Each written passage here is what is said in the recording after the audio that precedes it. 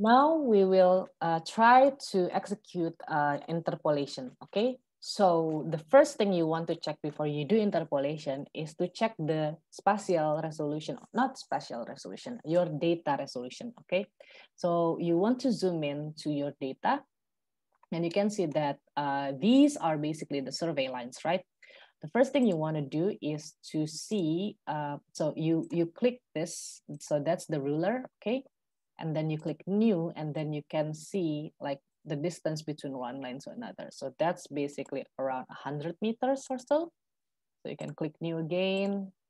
That's around 90 meters, so it could be 100 again. And then the other one actually you can do is to see the distance between the points. That's around maybe 25 meters, right? So you can do this and that. That's around, yeah, 25-ish meters. So that's the resolution that we will be working on. It's either 100 or 25 meters. The way to do that is actually to click processing and toolbox, okay? I already opened a lot of this in here, but I will make it back into how it used to. So this is how it used to be. So you want to double click on Saga. Those are the algorithms that we will be using. There are a lot of algorithms in here, but we'll do Saga for now. And then you want to click on raster creation tools. So there are a lot of different interpolation methods. I will encourage you to try as much as possible. But the four main things that you need to do is basically all the four things that we have taught in our class. So you want to do inverse distance weighted. So that's IDW. You want to do natural neighbor. You want to do simple Kriging. Okay. And then the thin plate spline. Thin plate spline is basically spline. Okay. Now we will try to do spline. So you can double click in there and choose your data, choose your attribute. It would be the depth core. Leave the regularization, leave the range, the search radius, because you've got 100, then you want the radius for minimum 100. But I would suggest you to have it twice. So it's going to be 200, okay? Because the distance is 100 meter. And then this one is just leave everything. And then the cell size, we will try 100 for now, okay? You want to save it, okay? Save to file. I already saved it into a file. Actually, just put it a GRD file, okay? I'm going to save it. The name would be bat spline. As you can see, I already have it. 100 meter. That's the name. Save it, and then you just run it.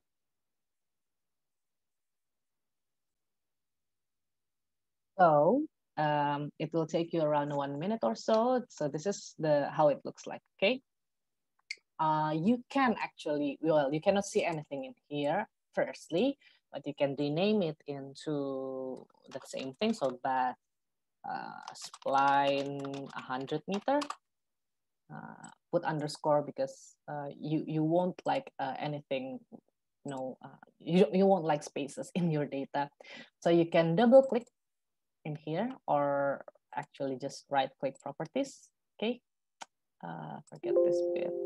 And then you want to go to your histogram to see the distribution of your data. So you want to see, okay, so that's how the data looks like. They are mostly around 0 until 50. But again, if you want to have most of the data, that's basically between that, okay? So -10, -5, that's the most, okay? You actually have some data that is above 0, but not much. So you could still make it into, let's try to do it with, I think we will use spectral. That's interesting, but invert it. So you will have blue at the bottom and red at the top. Make it 50 and 1 first, okay? So try to apply it, and I will actually, apply it first. Okay, so we see a lot reds. So that's not a good one. Maybe we could make it into 10, okay? Okay, that's a lot better already. And we can actually clip out of range values. Yep, that's good. So we can unclick this one, and then this is basically how our bathymetry looks like for now. Okay, so maybe 10 is too small. try 15. Don't forget to invert it. Okay, that's better, I guess. We'll make it 20. Okay, I think 10. No, 15. 15 is nice. 15 is nice. So this is how it looks like for now. Okay. And you can do another thin spline with the same thing, but we will do, well, search radius would be the same. We will make the cell size into 25. So we will save it to a file. It's going to be a GRD file again. So don't forget to choose GRD. That's the most useful format for me.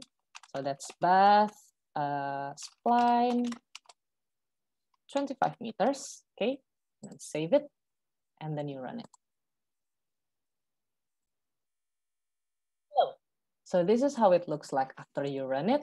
The best way to actually see your data in the same range is actually to copy what you already did. So you can do is right click on here and then you choose style and copy style. Then you right click in here, style, paste style. So that's how it looks like when you have 25. It's actually good. 25 still gives you good, a good visualization of your data. And then you can actually rename this into bath spline 25 meters. Okay, so that is spline. You can see the difference. Okay, and we will try to compare it with your data itself. You can put it on top. Okay, so that makes sense. That doesn't have a lot of data. Makes sense that the other outside doesn't really have any data. Okay, so you can put it back down and uncheck it, and then that's it. We will try another method in the next segment.